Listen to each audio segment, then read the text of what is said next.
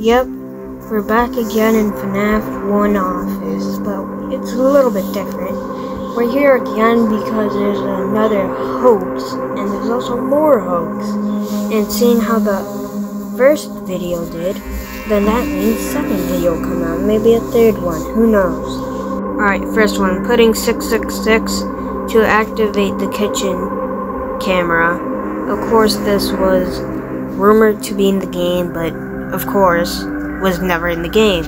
Now let's move on to FNAF 2. The first hoax I'll be talking about is on mobile, so yeah. The FNAF plushies and the TV getting possessed from the puppet. These are both connected, and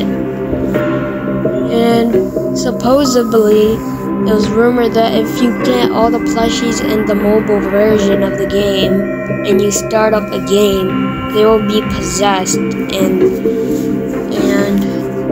the puppet's head will pop up on the TVs, which of course this was never in the game.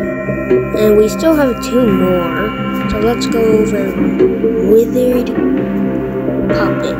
This was supposedly rumored to be in the game. Of course, we all know that's not in the game. Now let's go over the second one. The second one is Shadow Balloon Boy, which was rumored to be in the game. And of course, it's not. And it was rumored that it will teleport where Balloon Boy is. And that's it. That's all I know about it. And I did not believe all of these, because I never even heard about them. Now let's go over the third FNAF game. Alright, Phantom Bonnie. Phantom Bonnie was rumored to be in the game, which of course he's not. And because of that, because we had Phantom Foxy, Balloon Boy, Mango Puppet, Chica, and they were suspecting that Bonnie would be in the game, which of course this is not true. The last rumored thing is a screenshot of FNAF 3 being a free roam game, which everyone wanted back then, but of course this is fake. Now that's all of them, and I guess if this gets a lot of views, I'll make a third one.